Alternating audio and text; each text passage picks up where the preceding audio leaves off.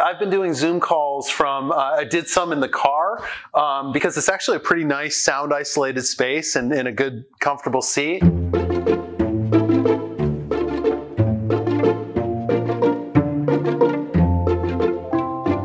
Right before spring break, we were faced with this crazy situation that none of us had really ever seriously thought about. You know, with the advent of online education, it's always battered about, like, what could you do with a class like 007? And you know, our brief answer is typically like, teach a very different class. The main learning experience is built around creating a robot from scratch to compete in a final competition at the end of the semester. Where we usually are this time of year is the students are frantically finishing their robot designs and building them to get them ready for the competition. Obviously, that's not happening right now. And what we're going to do is actually run that competition next year, so we will recycle it. When you're taking such a hands-on class, what have the challenges been in making that a virtual experience for students? The hands-on component of it is so important and so unique. It's really where the students blossom as engineers. So we cannot replicate that in an exact way. But what we've done is tried to build up other elements of their evolution as a design engineer, really focused on designing in detail and analysis. It's not going to tip in this direction.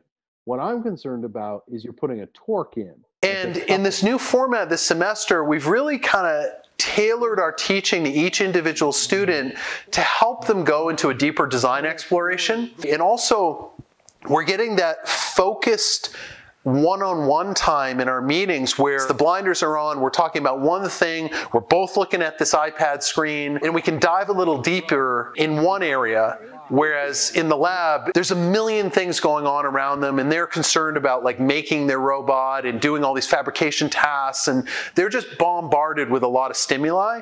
So it's not all bad, but it's not the experience we want the students to have. Sure, that's really understandable, but I think it's wonderful to see how you and the teaching staff have been able to pivot with only 2 weeks advance notice to kind of restructure the course and maybe prioritize other lessons that you normally wouldn't. One thing I think we did well in doing the course pivot was approaching it as a design problem and bringing the students in with us in figuring out what is the best solution for the remainder of the semester. And so as the school was looking like it was going to lock down and that the semester was going to go online, we reached out to the students and said, look, we're all in this together and we're all designers. And we're going to approach this as designers. And what that entails is looking at a variety of options of how we could conduct this class, and also getting feedback from all the relevant stakeholders, including you. We want to hear from you in what you want out of this class. Yeah. But thank you so much for your help. I really appreciate it. Cool. Thanks, Lauren. Bye. So do you want me to give you a rundown of that? Yes, I do, but I'm so sorry. Like, just as you gave that wonderful answer, like 15 different cop cars just went by.